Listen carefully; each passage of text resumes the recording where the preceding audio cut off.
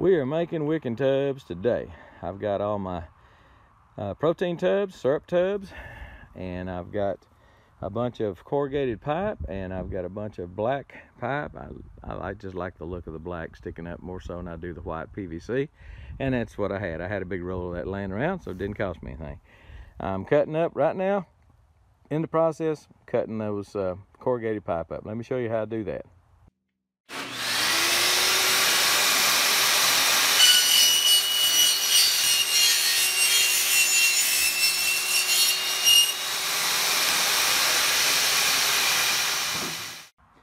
So I made a little block that's 3 inches. I set it down, put the drill right there, so the bottom of the hole is 3 inches. Bottom of the hole is at 3 inches. And I drill it.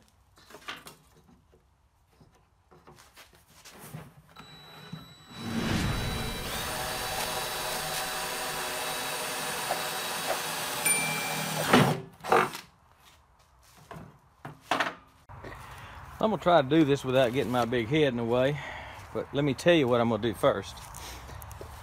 I've got the ground cover, and this is a very good commercial ground cover I bought at a wholesale nursery. This is what they put on the floors of their greenhouses. Got 20, 30, 40 greenhouses.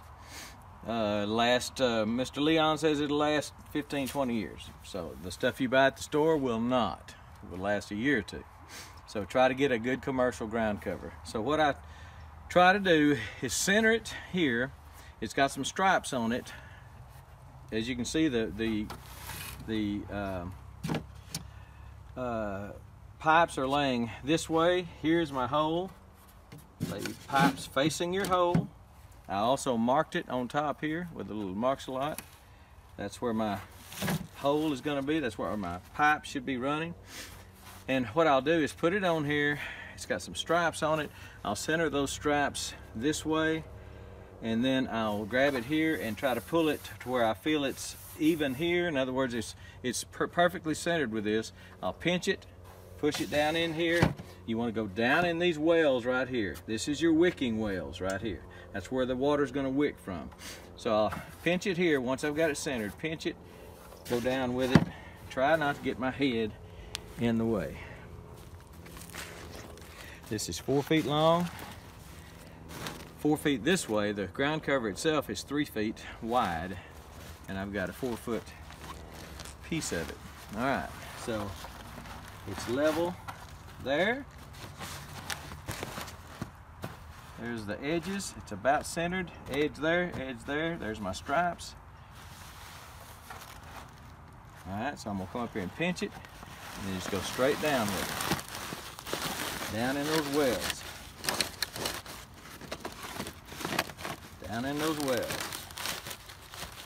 Now, obviously this is square, bucket's round, nothing fits right. So that's the way it's gonna look. It's not gonna look great yet. Get it down in there, and then we'll pour our soil in. This is where it gets a little tricky, because if you get a little sloppy with your soil, you can get your soil down here in the back side of it. You want your soil to be right in the middle. I'm not doing mine with a shovel, I'm doing mine with bags. I'll fill it up halfway with soil.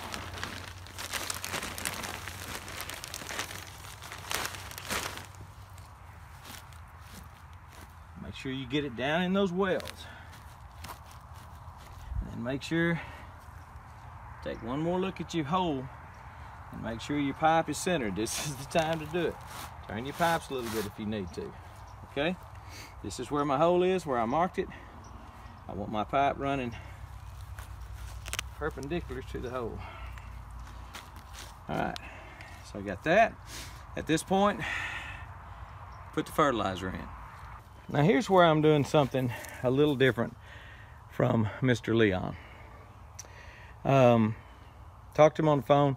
Super nice guy. Can't believe he gave his phone number. I'm not gonna give mine out. Anyway,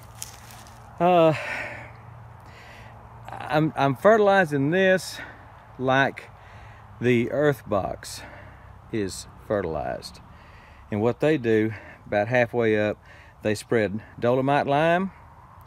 And then they go the rest of the way, and then they put your fertilizer on top. They cut that little groove. You've probably seen them do it. Little groove in it, put the fertilizer on top when it's full. So this, at this point, is what I'm doing is putting dolomite lime in it. Right here is where Leon would do sea mineral, sustain, Epsom salt, and something else. I'm forgetting something. And it wouldn't hurt for everybody to put Epsom salt in them. Either when you plant or down in the bottom, wherever. That'll keep you from having that blossom end rot, which you can get on your tomatoes, but you can also get it on your peppers too. So at this point, I'm putting a pound. This is what Earthbox does. They put a pound of lime in it. So instead of weighing out a pound, I just got a little coffee can and marked off where lime was, a pound of lime was.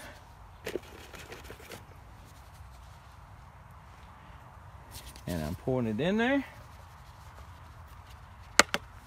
mixing it in.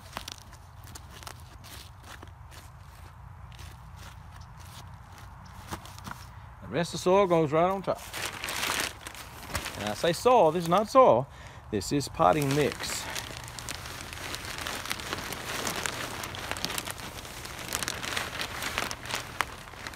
Now these orange tubs are going to have trees in it. These are going to be my fruit tree tubs. Blue tubs are going to be my blackberry tubs. And yes, this is poking up. You may not want to see that, so just bend that down and finish putting your soil in. You'll never see it, especially if you put a cover over it. I'm not going to fill this up because I don't know how big if I'm getting a 5-gallon tree, when I go to plant that, I'm going to have to pull a lot of that soil out to get that 5-gallon tree down in there. So I'm going to leave it like that. Something I did not do. And do as I say do, not as I do, is I did not put fill tube in. You gotta have a fill tube. Do that without getting a bunch of soil down in it. There you go. The top of the water fill tube can be flat, but the bottom of it needs to be cut at a bevel. That's about a 45-degree angle. The reason being, if this, move this out of the way, if this fill tube is down on the bottom, if it's squared off to the bottom, it might not let any water out. But if it's got a bevel on it, an angle to it, then the water can come out. It won't seal it off.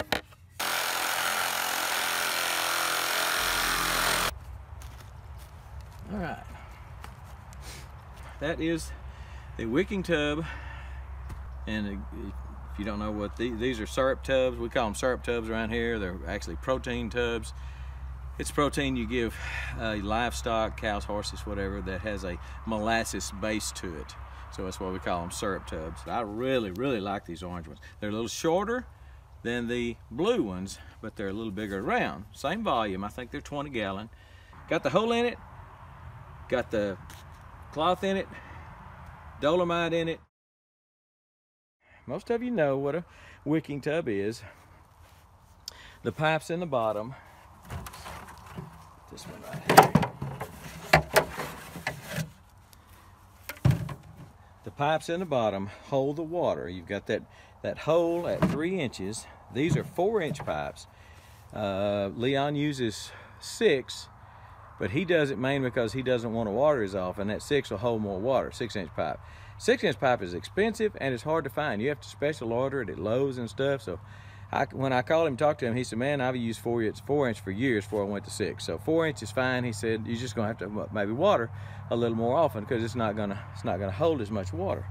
So the water will come in here through that pipe, through this pipe right here, and you'll put the pipe beside, right in here on either side of this.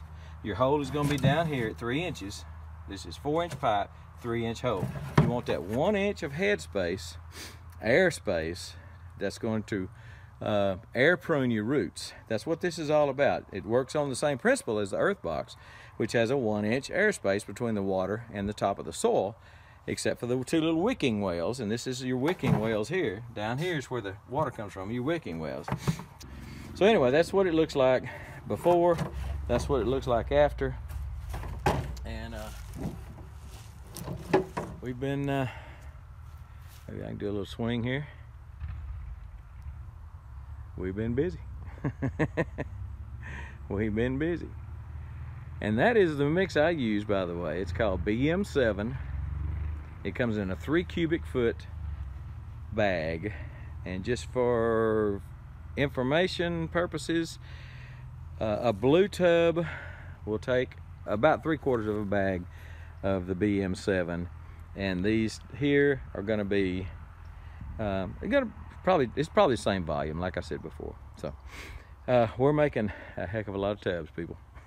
All right, I got that's the first one of the orange ones. I got 9 more to go. That's going to be fruit trees, probably mostly fig. I may have 1 orange.